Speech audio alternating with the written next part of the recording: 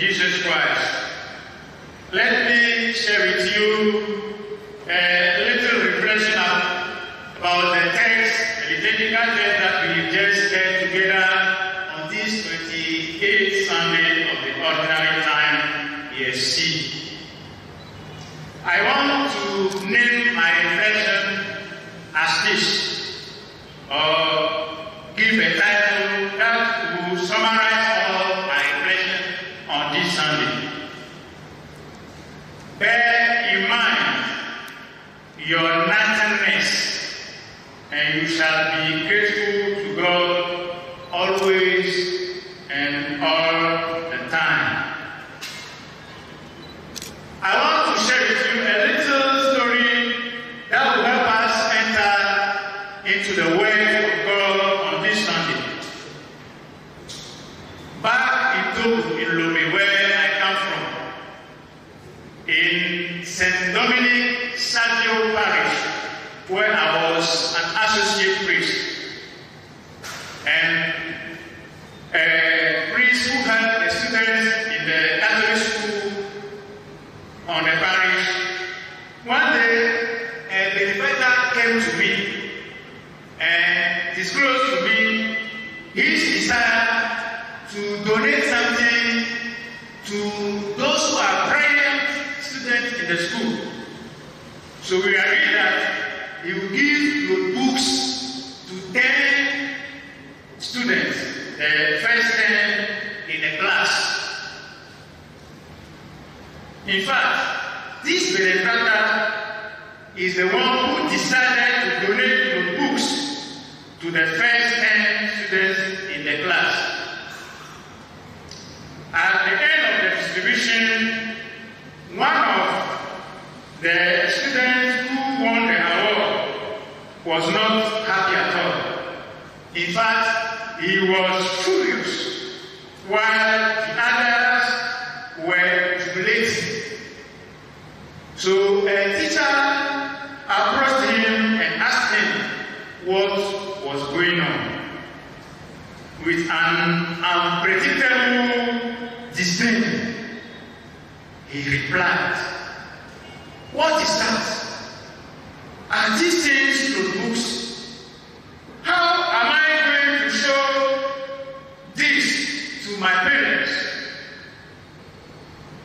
The teacher, who knew well the student's parents, shook his head and muttered, "How hard it is for the rich to be grateful." In fact, the father of the child is a wealthy trader of the area. Rich he was, but arrogant he was even more. How would his child acknowledge the effort of a benefactor who just gave him notebooks? My dear people of God, this little story gives us, or allows us to enter into the liturgical text of this Sunday through 3 doors, so to speak. The first door is this: the gracious initiative of the benefactor. Reveal the free and gracious heart of our Lord. He freely gives out his goodness. He freely bestowed on us, human beings, so countless blessings daily. Yes, it was the benefactor himself who decided to make donations. He didn't have to. The initiative came from his heart. God, who is the source of all good, indeed gives freely to whom he wills, as he wills, and when he wills. He owes us nothing. We deserve nothing from him. He is the master of all, because he alone is God. And in the first meeting that we just heard, the general of the army of the Syrian said it clearly. There is no God in all the earth except the God of Israel. There is no other God except our Lord Jesus Christ, God who became flesh out of love to give himself to us human beings to save us. And this truth is proclaimed in the second reading. St. Paul, who was writing to disciple Timothy, said to him, I quote, remember Jesus Christ, risen from the dead, descended from David, as preached in my gospel, the gospel for which I am suffering and wearing fetters like a criminal. Remember Jesus Christ. We human beings, we Christians, must remember Jesus Christ every day by the crucified and the risen Lord Jesus Christ. Whenever you remember him, you will know that he suffered for you, and he is still suffering for you. He's giving himself for you to be healthy and gain salvation at the end of your life. The second law, the valuable cooperation of the teachers in the school and in the indeed, the teachers have to provide those who deserve the award. They have to examine the students and find out the 10 first. And they were supposed to agree for the benefactor to carry out his intention. In fact, it took the way of the man of God, Elisha, and even the intervention of the little daughter, the Israelite, who was at the service of Naaman's wife. Second book of Kings, chapter 5, verse 2. It takes that little lady to tell his or her, how do you call it, the woman or the wife of Naaman, that, look, in Israel there is a prophet. He can heal our master. It takes even the intervention of the servant of Naaman when Elisha told him to go and bath 7 times in the Jordan for him to accept and do it. It takes the intervention of the man of God, Elisha, for the Lord to help Naaman from his leprosy.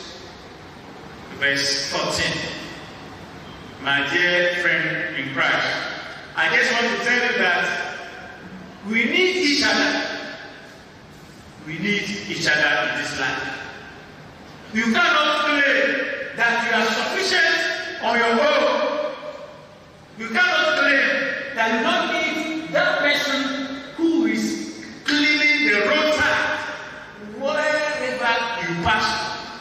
When you are in your air-conditioned car, if that man or that woman who is dirty on the road did not accept to clean or to, how do you call it, remove the obstacles from your way, your car cannot pass. We need each other to grow in this life. We need each other to have the blessing from God. You need me as a priest to have the blessing and the healing from God. I need you as a faithful even to eat something daily. So we need each other. No one should be proud and forget his neighbor. Jesus Christ in the gospel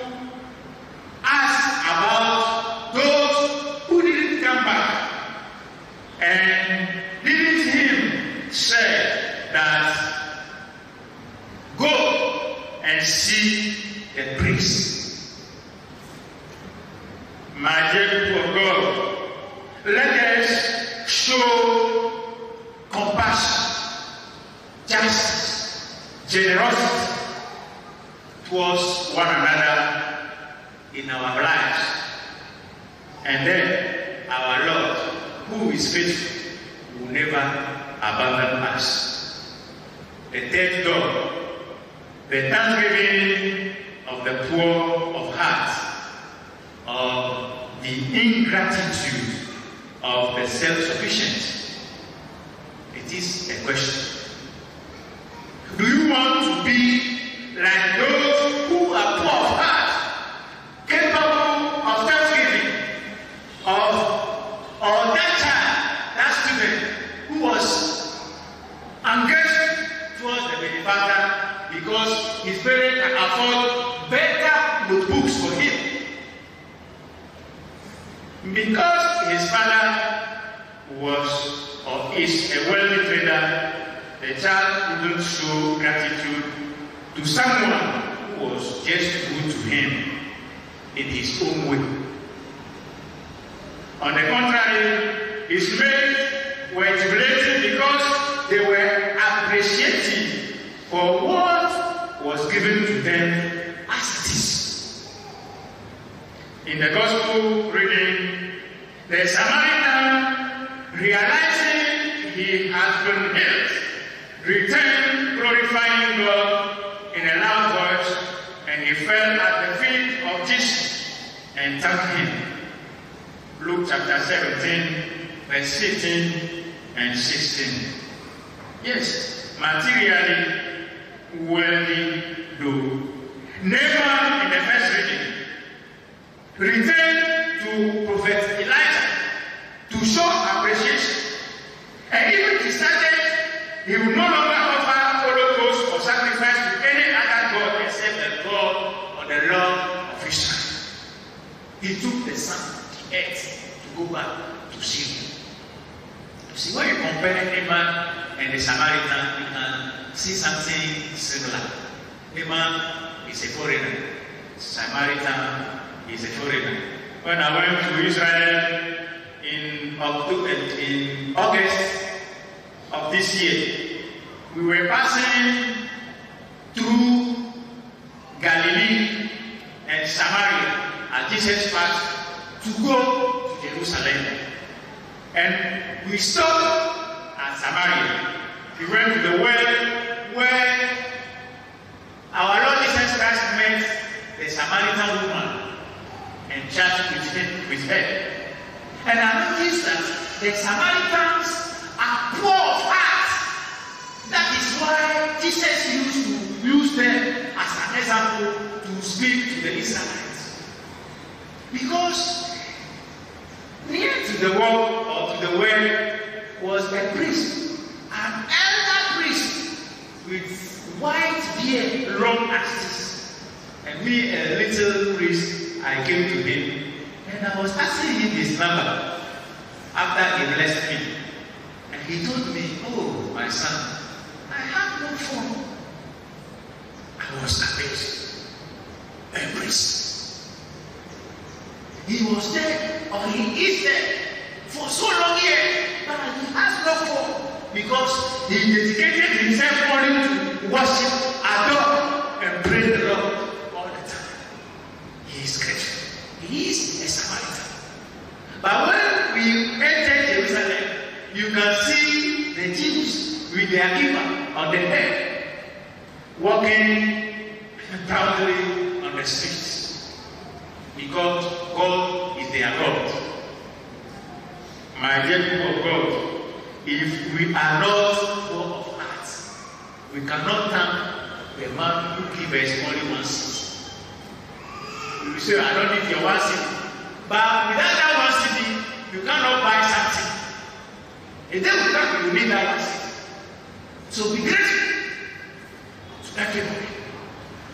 The person in your heart who can sweep your house, clean your home, be grateful to him. Say thanks to him every day. And by doing so, you will gift of God's blessing upon yourself. Thanksgiving and adoration are attitude of he who acknowledges his or her nothingness before his or her maker. Only he who knows himself ontologically and existentially dependent on God can be grateful before him and adore him in truth. Genuflect today in your heart and with your body.